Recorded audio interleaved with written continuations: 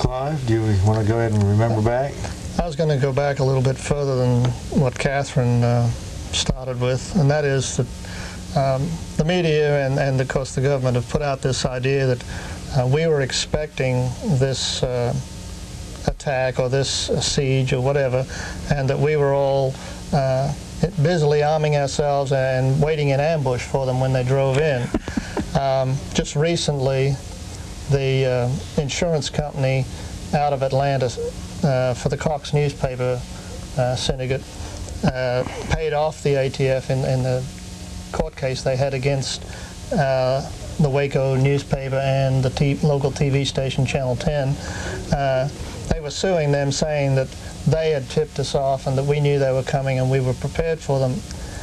And so to take you back a little bit further, we actually knew that something was going on 2 months before February 28th, but we didn't know who was involved and we didn't know what it was all about. All we knew was that there were some men that had moved into the house across the street that were acting very strange. They were shooting out in the backyard of their house.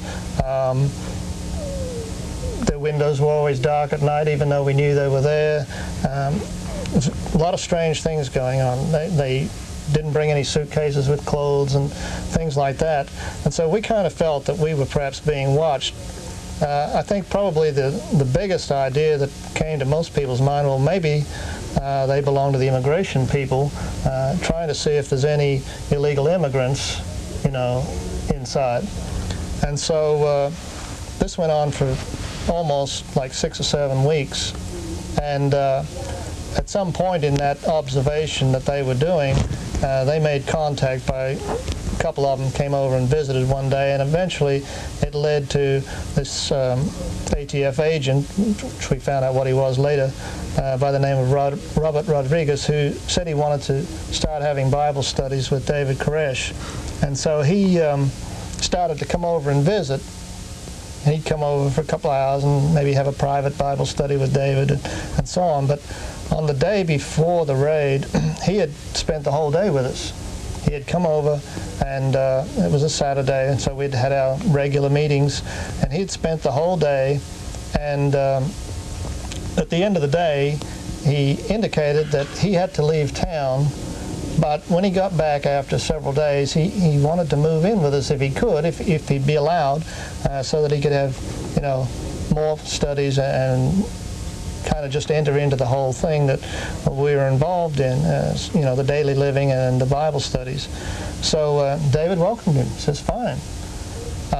Unbeknownst to me, on the 28th, as Catherine mentioned, he shows up that morning with the second edition of this series that the newspaper was writing about us, or about David, called The Sinful Messiah.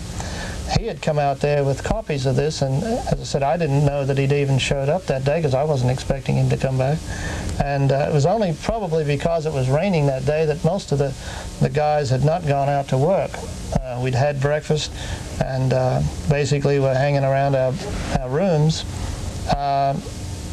when at some point, and I'm not real sure of the time, it couldn't have been too much later than when Robert left, I guess. I heard some noise out in the cafeteria area. A lot of people, and there's kind of a hubbub going on. And so I went out there to see what was going on, and it was at that point that people were saying, well, we've just heard that something's going to happen. Somebody's coming. And so about the time I walked in and became aware of this going on, David Koresh walked in from the other side into the kitchen area and basically confirmed that he just heard somebody was coming out. He says, and I want everybody to stay cool. He says, just go back to your rooms, and I'm going to go down to the front door and talk to them. And so I went back to my room. He went out the other way, down the hall toward the front door. And the next thing I heard was David's voice at the front door saying, hey, wait a minute, there's women and children in here. Let's talk about this. And all hell broke loose. There's just shots, just seemed like hundreds of shots coming in from the outside, in through the front door.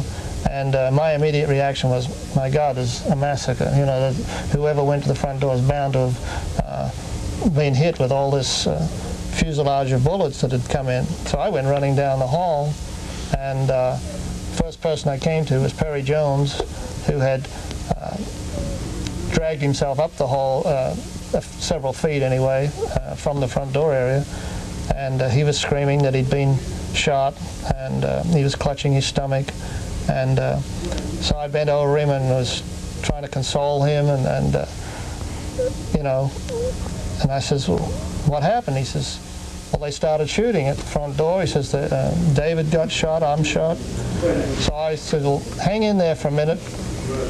And I ran down to the front door expecting to see bodies all over the place. And to my surprise, there wasn't anyone there. I mean, the whole foyer area inside the front door was empty. But the whole, the front wall was just riddled. The doors especially were just riddled with bullets, and some of the windows had been shot out. And so I ran back to Perry and helped him back to his room. Put him on a bunk bed, went and got him, tried to get him some pain pills because he was just screaming with the agony of the wounds he had. And somebody came to me about the time I put him down on the bed, and I says, well, Winston's dead, Winston Blake. I said, well, where's he at? He said, he's up in his room. So I went up toward his room, and I could hear all this water running, and I thought, that's strange. What's causing that, you know? And as I rounded the door into his room, Winston was laying on the floor in a pool of blood and water. And all this water was pouring through these holes at an angle into the room. The bullet holes were high on the outside and low as they came in. And I thought, my God, they're shooting from helicopters or planes or something, you know? And so just everything was turmoil. I mean, there was chaos. There was people screaming, and I end up running back down the hall, and Wayne Martin, that's the lawyer that we had out there, he was in the process of dialing 911 by the time I got down the other end of the hall from where I was staying, and he was calling the sheriff's department, and it took him 45 minutes to get a ceasefire. Well, excuse me, 45 minutes to get in contact with the ATF. He didn't even have contact with them. It took about 2.5 hours to get the thing stopped. And by that time, we found out that we had 5 on the inside dead, another 4 or 5 wounded. And because we were beginning to hear on the radio by that time that we knew that they were wounded on the other side too, you know, the ATF. But throughout that shootout, I mean, you know, it was a lot of firing at the beginning, and then it was more sporadic for the rest of the time. And you know, when I had a break, you might say, from running back and forth with these 911 calls and checking on the wounded, and that, I'd ask people, who's out there? Who's shooting? What's going on? You know, where are they? And I'd try to look out a window without exposing myself, and I couldn't see anybody.